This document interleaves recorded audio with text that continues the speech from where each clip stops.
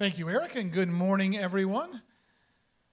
Just a few announcements. Ladies, you start a new ladies' Bible study this Tuesday in the morning on 1 Peter. So if you're not in a ladies' Bible study and would like to be, this is a great time to start. Also, ladies, your monthly social goes this Tuesday over in the fellowship hall with the theme of Together. The entire women's ministry team is going to give you the devotion together, which I think is a great way of doing that. Vacation Bible schools in less than 2 months, which for us means, we need you signed up to be leaders, and I think we pretty much have all those leaders. The first leadership training goes this coming Saturday in the fellowship hall. If you can't make that one, then we ask that you come on May 11th. Those are mandatory because we want to get everybody on the same sheet of music, so please do that. Next Sunday morning, we're having a name tag Sunday / guest reception. So here's how that works. Name tags. We're going to have them available, and we want you to fill them out and wear them. Now, why are we doing that? So that people know your name, so they can call you by name. That's really important. If I say, hey, brother, hey, sister, it's probably because I forgot your name. And with over 600 members, it's really hard to learn everybody's name. I'm going to work really hard to learn 5 to 10 new names that I don't already have in the brain housing group there. And then every week try to go up to those 4 or 5 people and say, hi, good to see you again, and mention their name. That it helps to build some camaraderie. Also that day, we're having a guest reception. So the way that works is if you're new to Centerview or a new member to Centerview or you've never been to a guest reception and want to come, after the second hour service, we'll have a meal for you. I think Brother Earl's making hamburgers and hot dogs. And then we're going to have some sides brought in by one of the Sunday school classes. But we're going to have a meal for you, and then we're going to have an opportunity to talk to Pastor Mike and the staff members to be able to answer any questions that you have about Centerview and what we do and why we're here, so that we can all, once again, get on the same sheet of music. So please join us for that. Also, next Sunday evening, we have 2 things. We have another baptism next Sunday. We have 3 to 4 scheduled for this morning also. But we have a Heavenly Father's business meeting that we're doing for next Sunday evening to allow Eastview to attend, because we normally do them on Wednesdays, but their praise team practices on Wednesdays. And here's why. You notice I'm not Pastor Mike. He's not here. He's at Eastview this morning preaching for them, because today is the 1-year anniversary of them opening up, launching as a church, and that's wonderful. And the next step is to buy land. And so we're going to make a proposal. They've already they're really well on the way to making this happen. So we want to present that to you next Sunday night. Take about 5 to 10 minutes during the service. If you can't attend this service and would like to have any questions, you can contact me during the week, and I'll be glad to answer any of those for you. Operation Christmas Child is also going this month. We're collecting hygiene items. You can bring those out to that large Christmas Child box out there in the Welcome Center. And one last thing, I was asked to remind youth parents that the final payment for your child's camp is due by May 26th, and you need to start paying if you haven't. And if you have any questions, you can talk to Brother Joe Moneymaker, and he'll be glad to answer those. If you please stand and join us with the praise team. Thank you.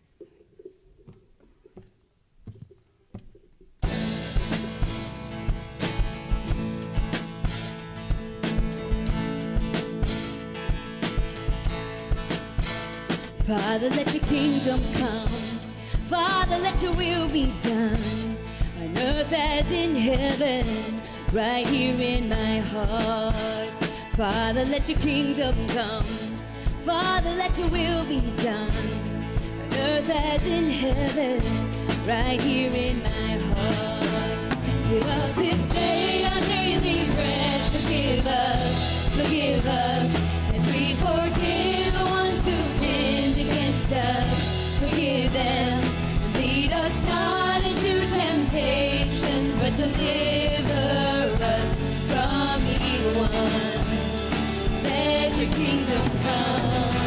Father, let your kingdom come. Father, let your will be done on earth as in heaven, right here in my heart. Father, let your kingdom come. Father, let your will be done on earth as in heaven, right here in my heart. Give us this day our daily bread. Forgive us as we forgive the ones who sinned against us. Forgive them. Lead us not into temptation, but deliver us from the evil one. Let your kingdom come. It's yours, all yours, all yours. The kingdom, the power, the glory are yours. It's yours, all yours, all yours. Forever and ever, the kingdom is yours. It's yours, all yours, all yours. The kingdom, the power, the glory are yours. It's yours, all yours, forever and ever. The kingdom is yours. Father, let your kingdom come. Father, let your will be done on earth as in heaven, right here in my heart. Father, let your kingdom come. Father, let your will be done on earth as in heaven, right here in my heart. On earth as in heaven, right here in my heart. Amen, amen. Praise God. You may be seated. Thank you, praise team. What a great way to prepare us for prayer time. That's based on Matthew chapter 6, the Lord's model prayer. And it's something that we should be using as a structure when we pray. When we go to the Lord, we ask for His will to be done and His kingdom to come, and confess sin, and then do the things that and thank Him for what He's given us. So our missionary in focus, we have one every week, and this week it's Steve and Jen Hagen. They are missionaries to the Philippines. They've been there since 2005. Now, Jen's family was originally missionaries to the Philippines to a group of people called the Bugkalot. I think that's how you say it, Bugkallt. And then when she got married, her and her husband went back to the Philippines, and they wanted to reach an unreached people group, the Agta. And since then, they've moved in with them, and they have they've trained 20 other believers in that group to go out to other areas of the Philippines. It's exactly how it's supposed to be. It's wonderful to see how God does those kinds of things. He puts people in our hearts, gives us a call, they go do it, people support them, and then God's word gets out, and he gets the glory as people get saved. We serve an extraordinary God who uses ordinary people to make things happen. Our verse of the month for us to focus on has been 2 Corinthians chapter 8, verse 9.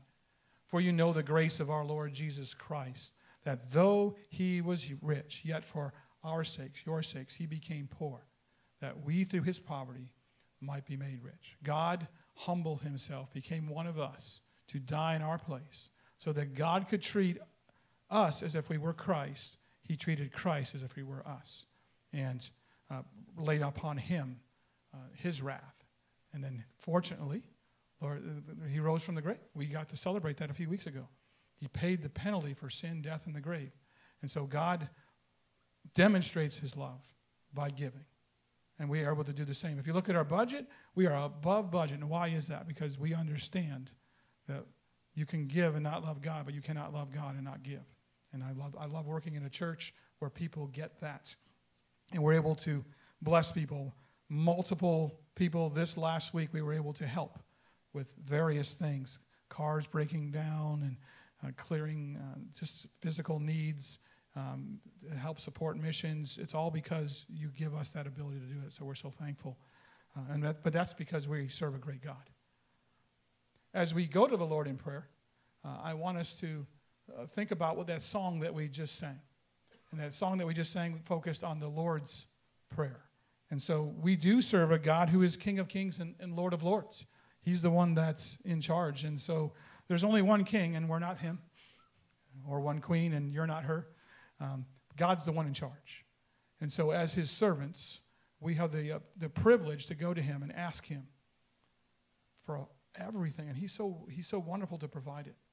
But we need to do with a heart that's right, not only with God, but with other people. In fact, in Matthew 5, there's a warning. It says, if you come before the Lord with your gift, and you know that somebody has something against you, go and make it right with that person, and then come back and worship God. See, we can't worship God appropriately if we're not right with each other. And I can't be right with you if I'm not right with God. And so there's always that paradox that we have to be right with God. If I love God and love others, life's a lot easier. The problem is I love myself too much, and that kind of messes it up. And so then we have to confess our sins. So let's go to our Lord and asking him for his grace. Lord, you're so thankful to us. We're so thankful for your goodness to us. And Lord, if I'm honest and if I look at my own heart, Lord, I'm the chief of sinners. And yet, Lord, you love me enough to send your son to die for me, to send your Spirit to convict my heart, to send people who love you in a faraway land when I was in Japan to preach the gospel, and you reached out and saved my soul. And Lord, thank you as I look at each individual person in this room. We all have a story where you used people to reach them with your love.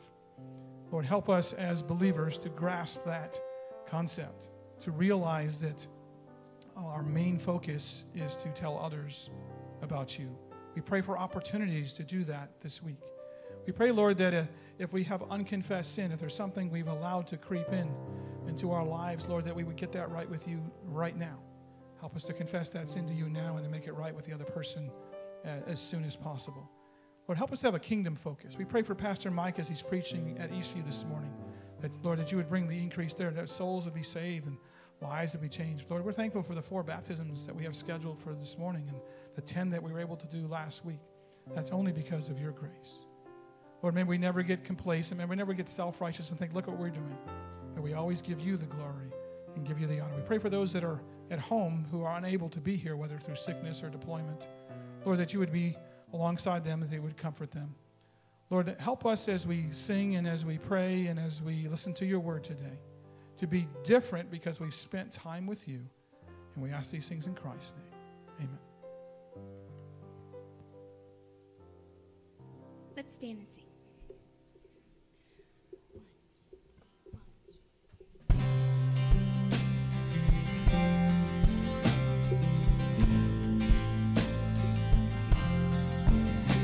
This peace that outlasts darkness and hope that's in the blood.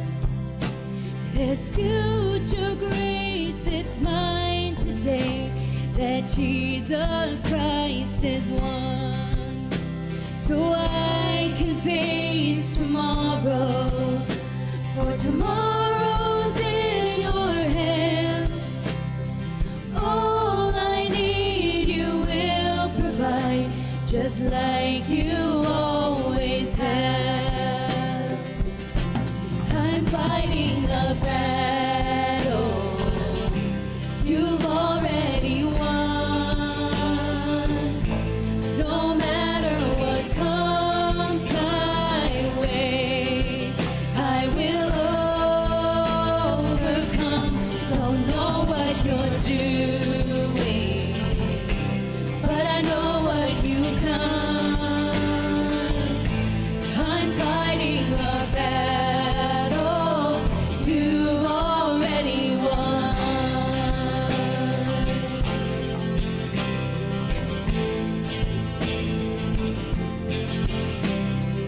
When the sea is raging, your spirit is my help. He'll fix my eyes on Jesus Christ. I'll say that it is well. Oh, I know that it is well. I'm fighting a battle you've already won. No matter what comes my way, I will overcome. Don't know what you're doing, but I know what you've done. I'm fighting a battle you've already won. I know how the story ends. We will be with you again. You're my Savior, my defense. No more fear in life or death.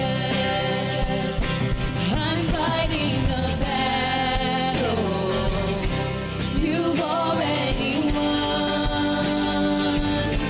No matter what comes my way, I will overcome. Don't know what you're doing, but I know what you've done. I'm fighting a battle you've already won. I'm fighting a battle you've already won.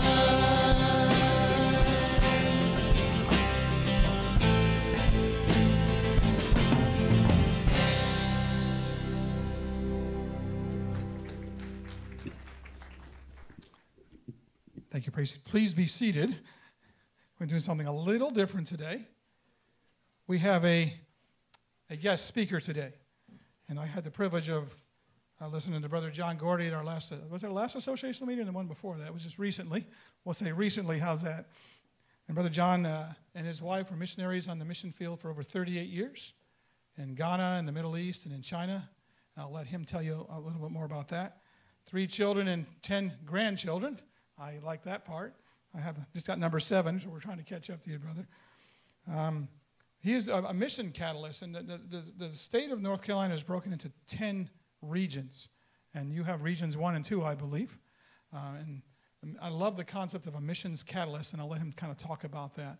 But we have the privilege of listening to a missionary, and people say, well, that's no big deal. Well, it's amazing the kind of heroes that we set up for our children nowadays.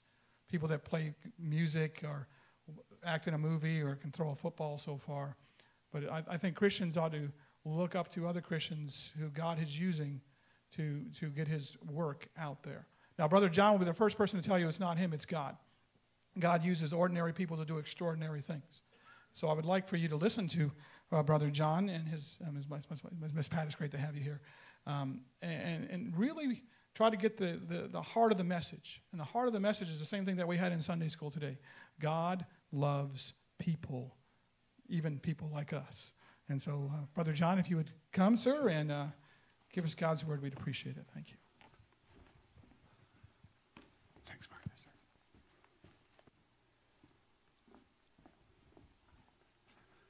Good morning, everybody. Good morning. Get myself organized here. Good to see you. I love this church. Actually, it's my first time to be in the church worship service, but I spent 10 weeks or so with Pastor Mike and Pastor Bud doing some discipleship together. And so I've gotten to know your pastor really well. So it's been a great time.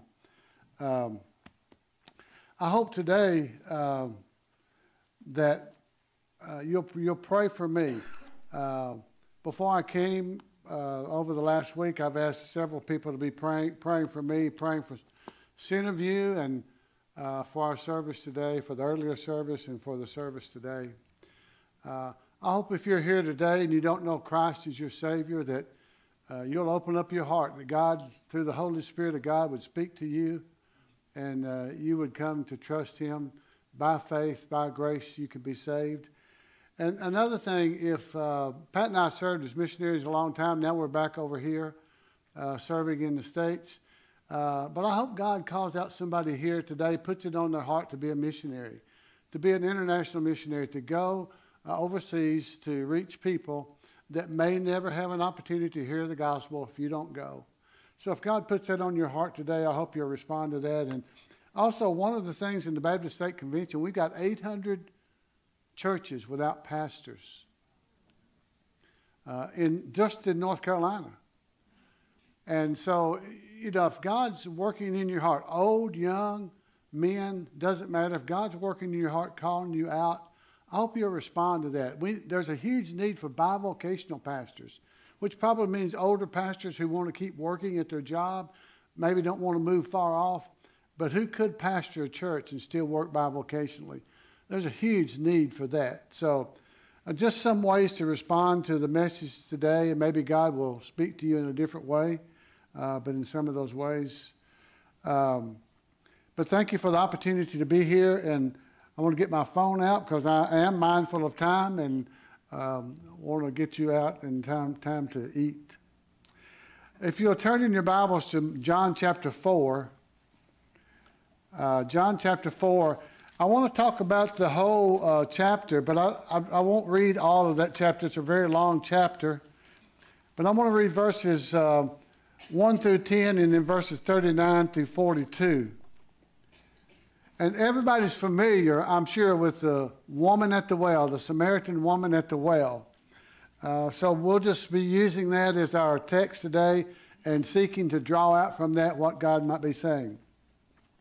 Let me ask you to stand, if you don't mind, if you're able to stand and just honor God's word and follow along as I read verses 1 through 10 and then 39 to 42. And I'll read quickly. The Pharisees heard that Jesus was gathering and baptizing more disciples than John, although in fact it was not Jesus who baptized, but his disciples.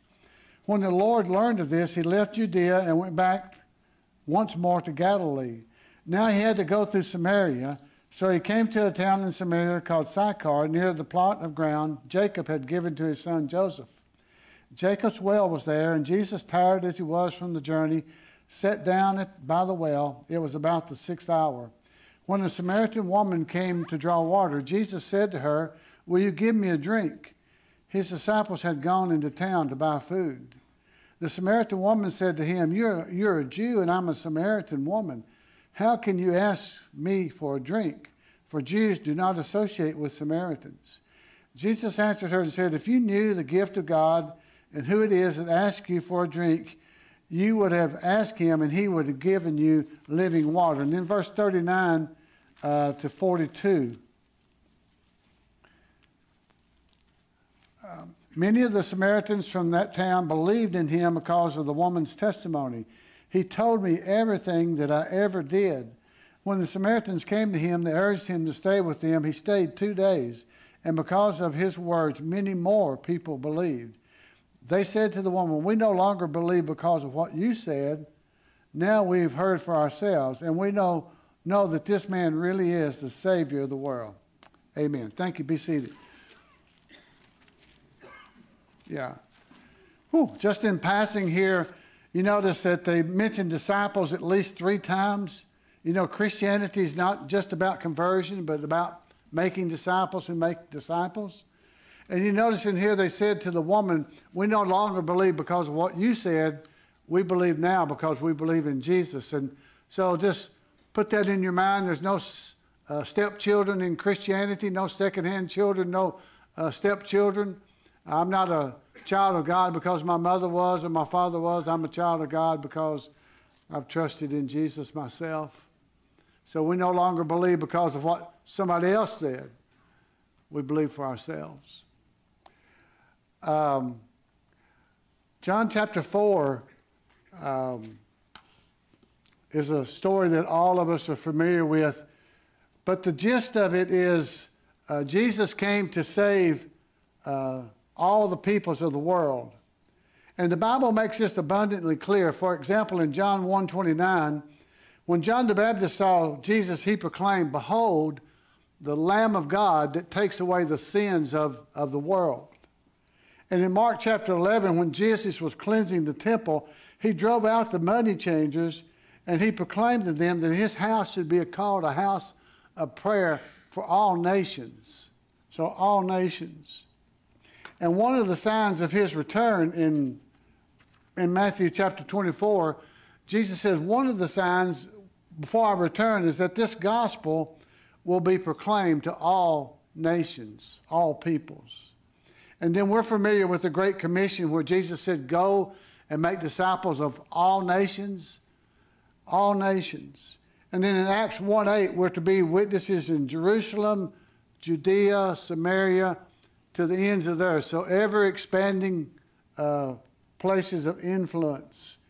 And then in Revelation 7:9, we get a picture of what that will look like in heaven. It says that I looked, and there was a great multitude that no one could count, from every nation, every tongue, every people, every language, all standing before the throne of God. So the Bible makes it abundantly clear that the gospel is to go and be proclaimed to all the peoples throughout the world. If you look at John chapter 4, our text for the day, you see has 4 movements. In verses 1 through 6, Jesus takes his disciples to Samaria. Verses 7 through 26, Jesus has that long encounter with the Samaritan woman. And we'll get into more of that, but I know you're familiar with that story. And then the third movement is verses 27 and 31 to 38, where Jesus or the disciples return after Jesus was talking to the Samaritan woman. And then the fourth movement, John chapter 4, is verse 39 through 42 that we read. And that's where Jesus is meeting and talking and conversing with the people of the village of Sychar. And many came to know him on that occasion. Now, what is the central theme of John chapter 4? I suppose an argument could be made that there's more than one major theme in John chapter 4, but I believe the one that sticks out is that Jesus is the Savior of the world. Look at verse 42. We read that, but look at verse 42, and you'll get the central theme of this passage. They said to the woman, "We no longer believe because of what you said, but now we've heard for ourselves, and we know that this man really is," what? He really is the Savior of the world. When I was in school, I learned something about parables. It's always helped me.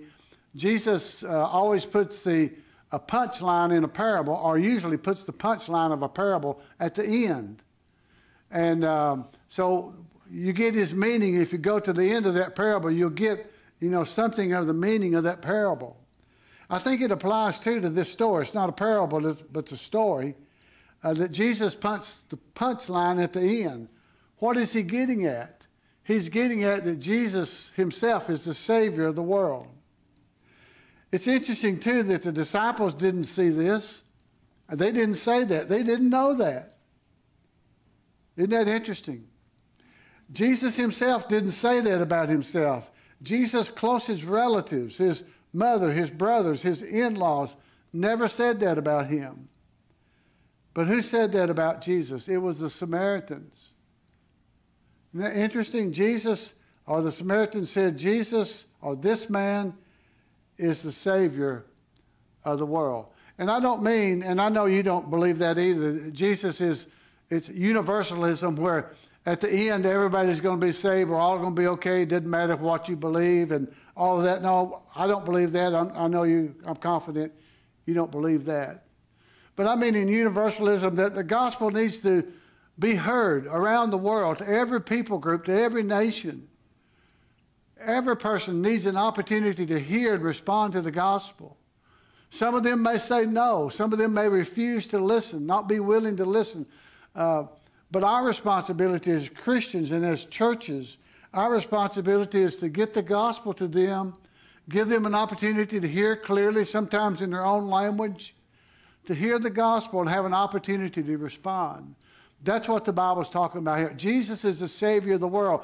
He's the Savior of everybody who will put their faith in him and believe.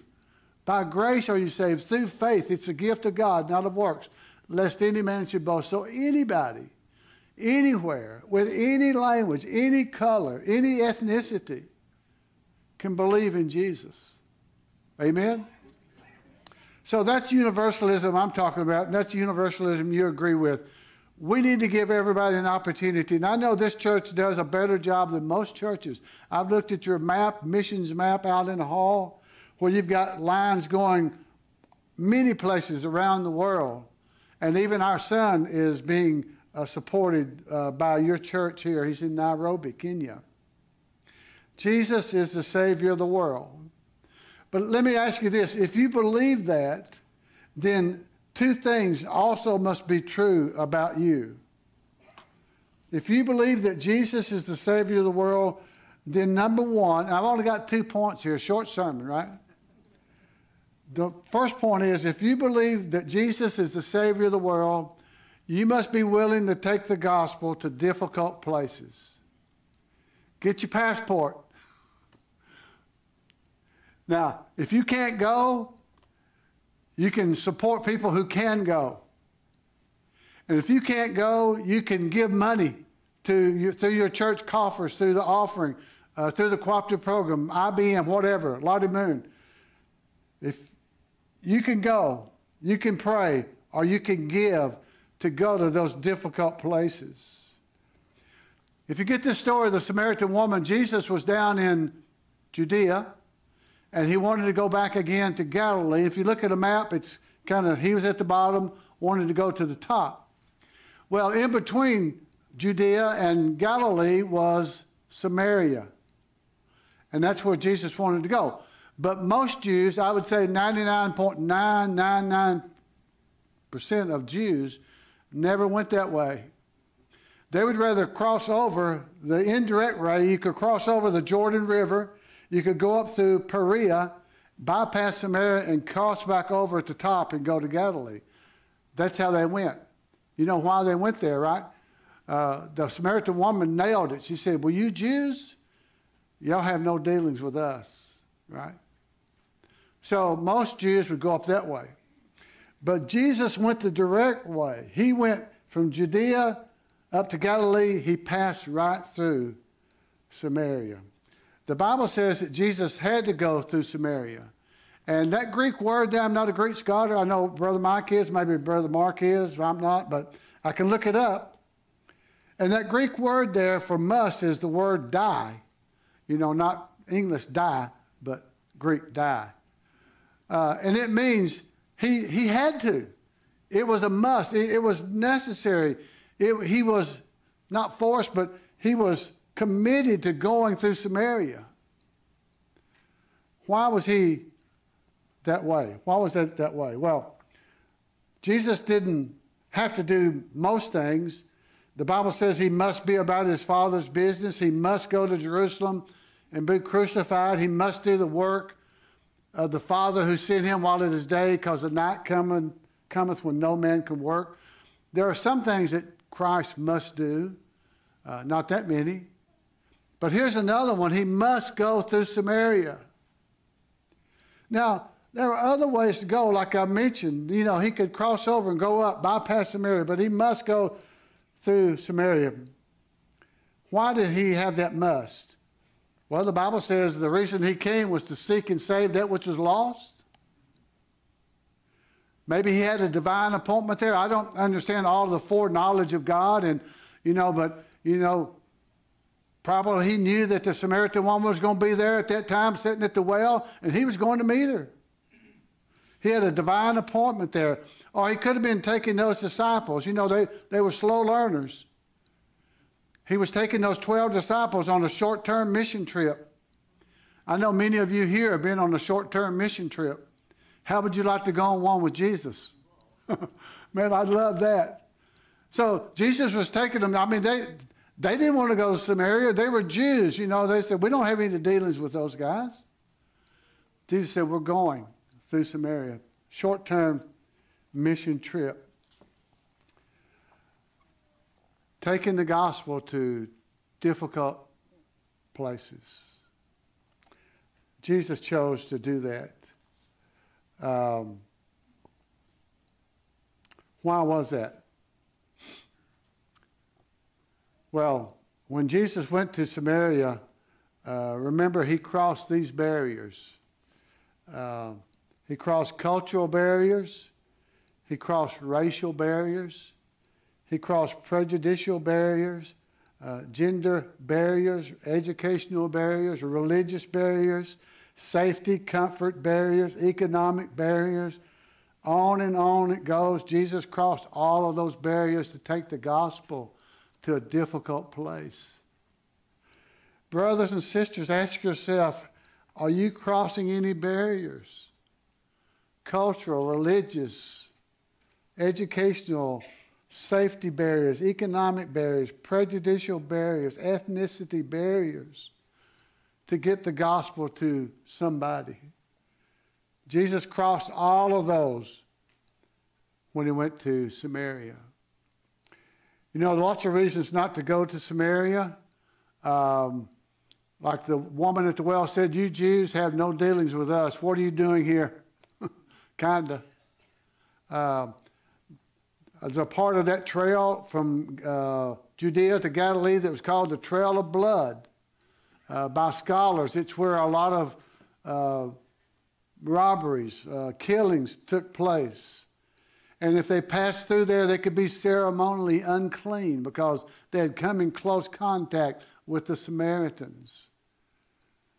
But Jesus wanted to take the gospel to a difficult place. Brothers and sisters, if you believe the Bible, and if you believe what the Samaritan says, that Jesus is the Savior of the world, then one of the things you must be willing to do is take the gospel to difficult places.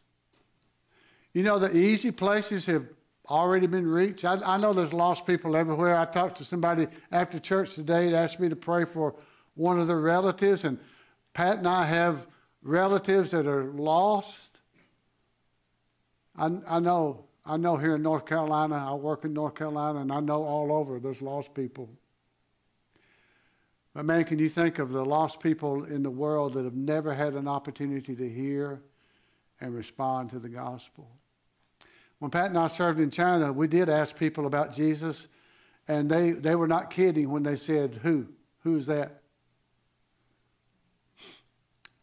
Who is that? Never seen a Bible, never heard a gospel presentation, probably never met a Christian.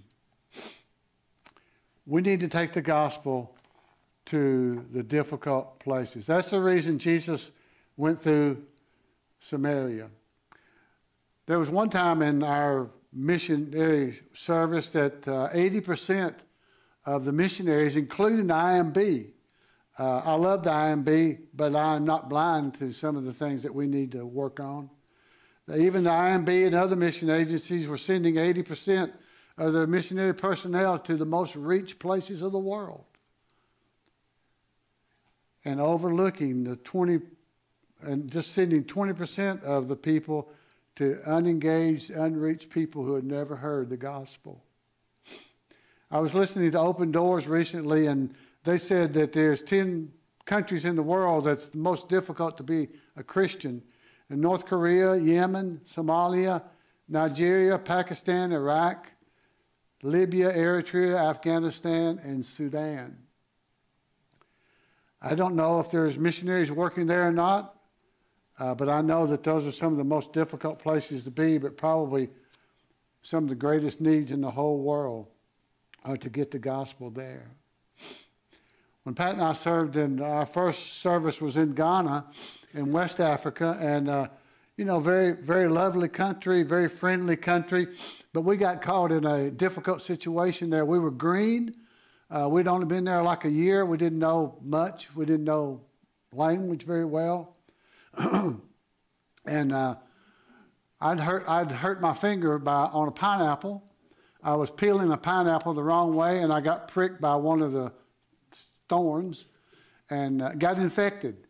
And it was bad. I mean, I was going to the doctor every week, and he would cut it, lance it, let it drain, give me antibiotics, on it went. And one Sunday morning I woke up, and it was particularly bad. It was inflamed and red streaks shooting up my arm. My wife's a nurse, and so I showed it to her, and she said, well, that's not good. And I said, doesn't feel good. She said, you need to go to the doctor. I said, but Sunday morning, and we're supposed to go to church. And she said, no, let's leave the children here. We need to go to see the doctor. And we were hearing what turned out to be gunfire, big gunfire. I mean, we were green. I was not a Marine. We heard the gunfire. We didn't know what it was. We started across town. We know it's kind of eerie out here, not many people out. And but I had this thumb, and the doctor had his office in his house, so we knew he'd be home. So got there, knocked on the door, and he came to the door like, man, what are you doing here? He said, there's a military coup going on. He said, you need to get home. He said, I was on the golf course, and he said, there's bullets flying around out there. And then we were really scared because we didn't know that. We left our children way across town. And I said, well, my thumb. And he said, okay, he wrapped it up a little bit. He said, y'all go home. Be careful. Well, on the way home, we were tense because we knew, that there's a coup going on. Nobody on the street. We were the only car. It's the capital city. I mean, when was the penny going to drop? So we were on our way home, and we got within like a mile of our house, and we came up over a rise, and down on the ground was a soldier, camouflage. I don't know if he was a loyal soldier or one of the coup makers, but he was spraying bullets just all around, one of those automatic weapons. Well, if we'd have kept going, we'd have run into him and those bullets, or we'd have got shot. So I pulled off the road, didn't say a word to Pat. She didn't say a word to me. We were just terrified. She jumped out that side. I got out this side. We rode down this big bank. Got down to the bottom. We saw Africans over in the African huts, and they were giving it this. Come over here. Come over here. So Pat and I got up, ran, got inside one of those huts, and we stayed there for, seemed like forever. Helicopters flying over, gunfire going off. Sounds like bombs or hand grenades going off everywhere. It was terrible. And we heard the radio blasting, sometimes in English, sometimes in the local language. We didn't know what all they were saying, but one time we're in charge, next time no, we're in charge, and on it went. Finally, things settled down, and they sent policemen through this village. And he was going from house to house, and he would get to one house, and he'd say, everybody inside, come out. And he would shoot off this gun, boom, in the air, come out. And so finally got to where we were, and I thought, well, everybody in there, come out. So we all came out. Our African brothers and sisters came out, and the only 2 Caucasian people with 1,000 miles came out of that house. And it frightened that policeman. I guess he thought that we were a part of this military coup. And so I started walking toward him, and I knew a little language, not very much, but I knew how to beg. If you go overseas, learn how to beg. Mi pacho, mi pacho, mi pacho. And I was walking toward him, mi pacho, I beg you. And I got a little closer to him. He said, stop, don't come in, folk. Don't come toward me. And I thought he was going to shoot me. I looked behind me, and Pat was up against the hut, you know, like spread eagle like that. And thought he was going to shoot me, maybe shoot her. And about that time, there was a man that stepped forward, and he said to that policeman, he said, I know these 2 people. They're not a part of this coup. They're missionaries. And he said, let me take them. And so the policeman, just with his rifle, just says, go. And so William took us, and we left our car. We started walking. We were a couple of miles from home. We took some back roads and got home, and our children were okay. But on the way home, I asked this man, I said, who are you? He said, I'm William. I said, we've never met before. How did you say you knew me? I said, I don't know you. He said, well, I saw your car up on the hill, and it said Baptist Mission on the side. And he said, so I knew you were a missionary. And I said, well, tell me more about that. He said, when I was a little boy going to school, missionaries paid my school fees and sent me to school. He said, I couldn't afford to go to school, and they paid my fees. And he said, I ended up living with this missionary family. And I said, what did they do? And he said, well, the missionary family was a church planter. And so for several years, I worked with him planting churches.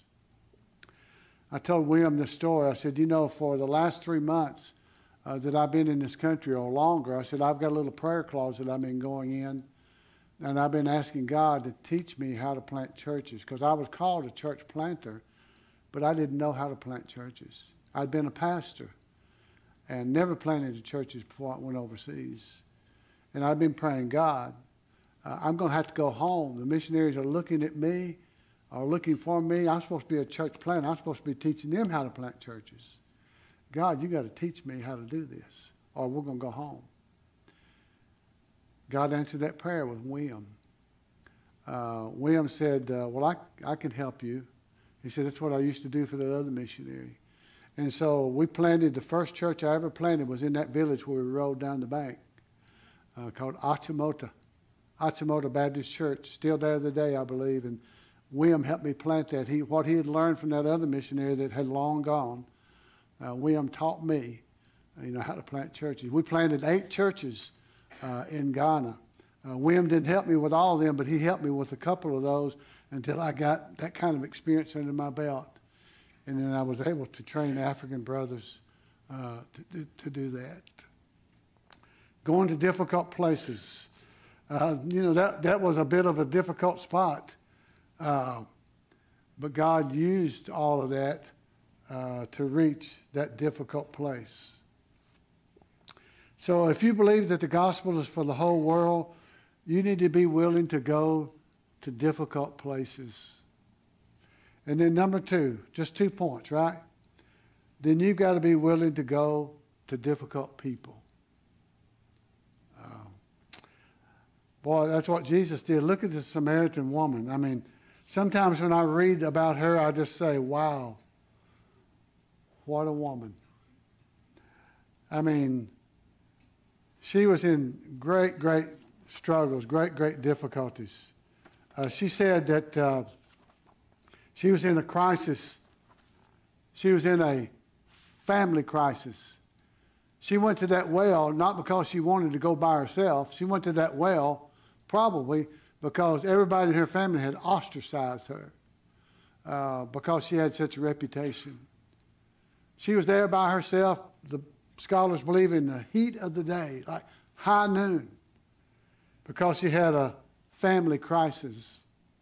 She had a spiritual crisis. She knew about water, but she did not know about eternal water. She did not know about the spiritual water that Jesus was soon to introduce to her. She was in a religious crisis. She told Jesus, she said, well, I know about religion. I know we worship on that mountain over there, but her religion had not led her to a personal relationship with God. And she had a moral crisis. She had 5 husbands, and the husband that she's living with now was not really her husband. She was a difficult woman. And I'm not criticizing her. But, I mean, how many of you could say, but by the grace of God, that's me? I mean, I could say that, right? But by the grace of God, that's me, right? A difficult person, a difficult woman. But that's the reason Jesus went to that Samaritan village, to see that difficult woman. You know that when we lived in China, there were a group of Chinese trying to take the gospel back to Jerusalem. They called it B2J, back to Jerusalem. And the reason they were trying to go back to Jerusalem, if you go from China back toward Jerusalem, you cross the Buddhist world, and then you cross the Hindu world, and then you cross the Muslim world, and then you cross the Jewish world. Difficult places with difficult people to reach for Christ. When Pat and I lived in China, we went there because I heard a Chinese giving a testimony that there were 30,000 Chinese coming to Christ every day in mainland China. My father called it Red China, right? Remember those days? 30,000 people. Do you know that the day will come soon that there'll be more Christians in China than in the USA?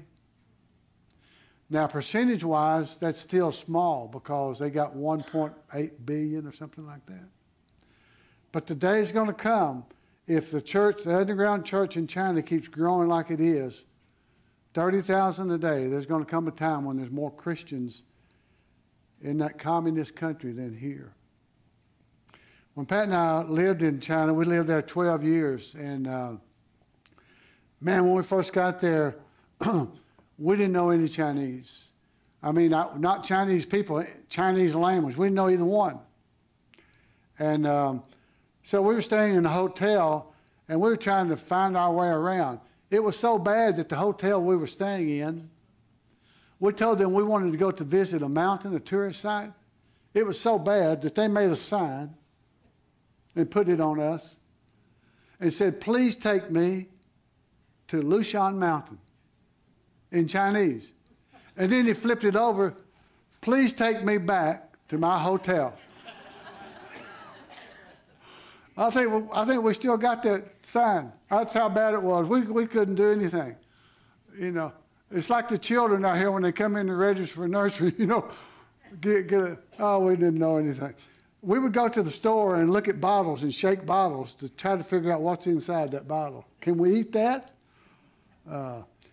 We were at a shop and Pat had bought a bunch of groceries, and she went to the checkout counter to the till, and the lady couldn't understand her. Pat couldn't understand the lady behind the cash register, and it was a mess. And Pat was trying to buy this. The lady said, I don't know what you're talking about. And so anyhow, we couldn't pay. I'd gone upstairs, and a little Chinese woman in front of Pat or behind her, I don't remember, said, hi, I speak a little English. Can I help you?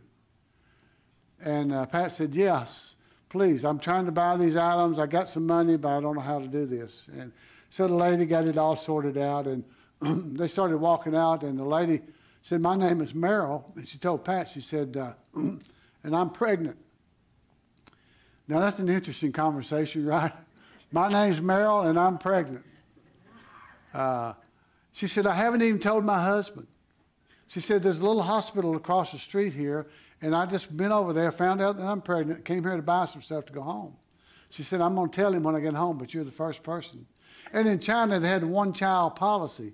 So a child was a big deal. You know, if you can only have one, that's extra special, right?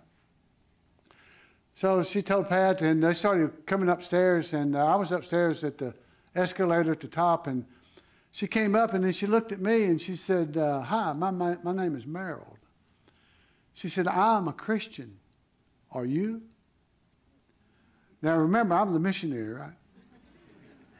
And I was a bit afraid to answer her because, you know, you can't be a missionary in mainland China. And I said, she said, are you a Christian? And I finally said, yeah, I'm a Christian. Then she said, I want to be baptized. Can you baptize me? I thought, man, this is a trap, sure enough. I haven't been in the country 10 days, and they're going to kick me out of here. But I looked at her and I said, yes, I can baptize you. And she started poking me in the chest. She said, I'm the only Christian in my family. And she said, you are going to help me win my family to Christ. Man, I don't know why God sent us to China, but I know there's one reason. Merrill, poking me in the chest. You know, we helped, we saw, sometimes we shared the gospel with her husband, who was a communist hardliner, became a Christian. Her son that she named after me after that meeting, she named him Johnny.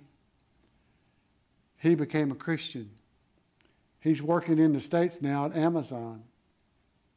Her mother, who was a strong Buddhist, who used to go up to the second floor of her house and have a seance. Now, I don't know what a Buddhist seance is, but she used to go up there with her sister, and they would pray, and according to them, they would talk to other dead relatives that had gone on somewhere. She became a believer. Her sister, who refused to believe, let her 2 children believe in Christ. Her father-in-law, who almost chased me and Pat out of his village because I was passing out Jesus films. And he said, I'm the Communist Party leader in this village. You cannot do that in this village. And made me promise to stop. But we didn't stop. He became a Christian. And I couldn't believe it. When Merrill called to tell us that he had become a believer, I could not believe it. Brothers and sisters, difficult people. But if you believe the gospel, if you believe that Jesus is the Savior of the world, like the Samaritan said, if you believe that, then you've got to take the gospel to the difficult places and to the difficult people. Now, you may have difficult people in your family. We've got some. Every day, God is my witness. Well, almost every day, I'm praying, God, let her come to herself and come to you. Difficult places, difficult people. Not always overseas. And then finally, let me close here. The results of taking the gospel to difficult places and to difficult people. There's a negative thing here that I saw. If you look in your Bibles, in verses 8 through 27, you'll see verse 8, the disciples left Jesus, went to town to get food, and they didn't come back to verse 27. So I counted them, 19 verses. I don't know the answer to that. I'm looking for some New Testament scholar to tell me the answer to this. But why did it take 12 disciples to go buy food? And they missed Jesus talking about the living water, the water that springs up to eternal life. They missed it. They missed Jesus talking about the kinds of worshipers that God wants, that worship Him in spirit and in truth. They missed Jesus saying, I'm the Messiah. The disciples didn't know that. The Samaritan woman said, I know there's a Messiah coming. Jesus said, you are speaking to Him. Man, the disciples missed those things, and much, much more. 19 verses later, they come back. And my challenge to the church is, what are you missing by not going to difficult places and among the difficult people? Stay in lockstep with Jesus. Wherever Jesus goes, we sing that song, wherever he leads, I'll go. Do you really mean that? Don't be off buying food. Stay with Jesus. The positive thing about this is there was a great, great, great, great harvest. Difficult place, difficult people, and you would think it's not going to work. I can hear us talking about it now. Not going to work. Not going to work. But it did. If you look in verse 39, it says when the woman got back and she told them they believed, it says verse 39, many believed. And then verse 41, they changed that and said, oh, well, many more believed. Not because of what the woman said, but because they had seen Jesus too. Brothers and sisters, if you believe that Jesus is the Savior of the world, then you must do these two things. Take the gospel to difficult places, take the gospel to difficult people, and the Bible says you will reap a harvest. There's a big harvest here. Great, great harvest. Well, let's pray together.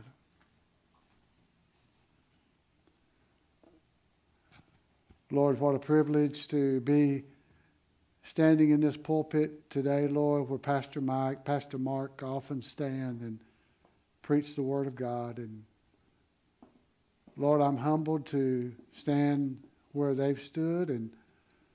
But Lord, I know that we preach the same gospel. Lord, I pray for decisions today, Lord, that need to be made to be saved, to answer the call to missions, to answer a call to vocational ministry, to answer a call to be baptized, to answer a call to go to difficult places and serve among difficult people, or to even intensify our prayer for a loved one, Lord, a lost loved one, difficult person, maybe. But to intensify our prayer, Lord, to never give up as long as we have breath. Never give up. Lord, would you move in a special way today, and in this invitation time, would you pull, as you say in your word, on hearts of people to respond. And as I responded when I was young to that song, don't go away without Jesus in your heart. And I pray in your name, amen.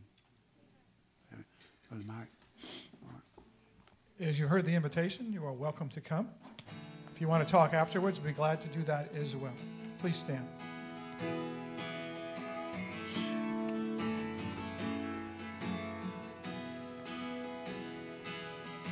I give you my life, I give you my trust, Jesus.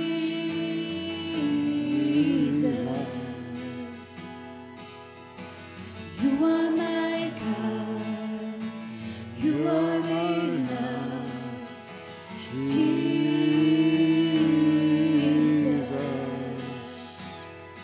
Oh, Jesus.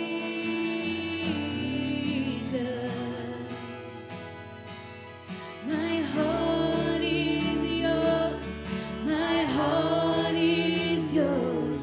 Take it all, take it all. My life in your hands. My heart is yours, my heart is yours. Take it all, take it all. My life in your hands. Thank you, praise team. Please be seated just for a minute as we do a few baptisms this morning. If you were here last week, you remember Chaplain Bruno had the privilege of baptizing his son Josiah, and today he has the privilege of baptizing his daughter Abigail. Brother, if you want to speak, go ahead. Morning, church. Yep, this is my daughter, Abigail, and I'm going to embarrass her just for a minute by saying nice things about her. Her name means my father's joy, and she is a joy.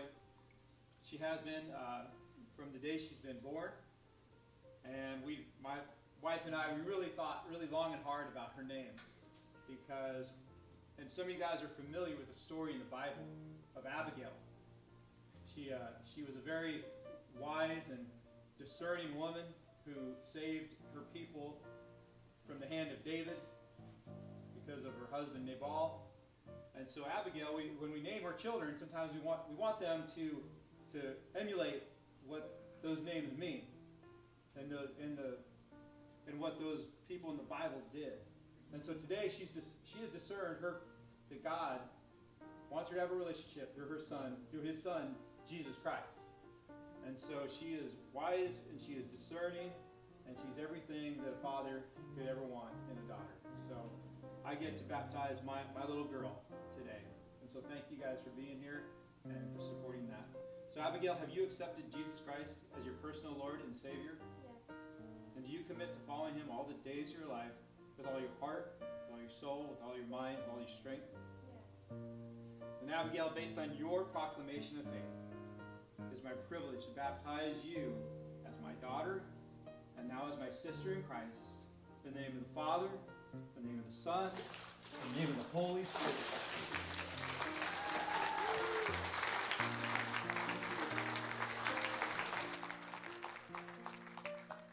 And there's more.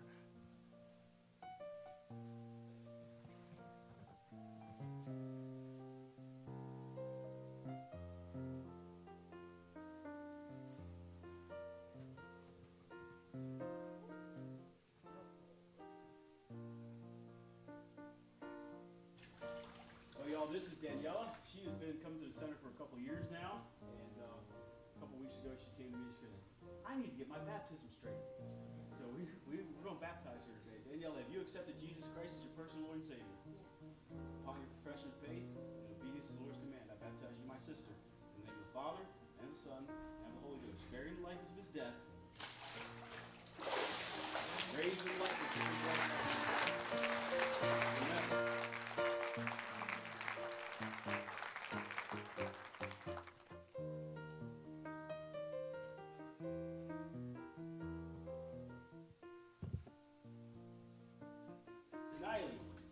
Kylie came to chapel for the first time last week. Her last week at Camp Johnson, she went to Lejeune on Friday. And I was trying to get out of chapel quick because I was preaching at another church the same morning. And she comes up to me at the end, she goes, I need to be saved. Tears are running down her face, and I thought, okay, we're gonna take time to be late at the other church, amen. And so we're excited to be a part of her growth in Christ and get her tied in over at the center, and tied in with the local church, and let her see her grow in Christ, amen. And Kylie, have you accepted Jesus Christ as your personal Lord and Savior? Yes. Upon your profession of faith and obedience to the Lord's command, I baptize you, my sister, in the name of the Father, and of the Son, and of the Holy Ghost. Buried in the likeness of his death, raised in the likeness of his resurrection.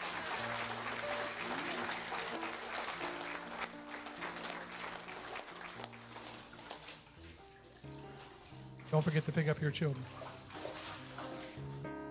Lord, thank you for the great message that we heard today.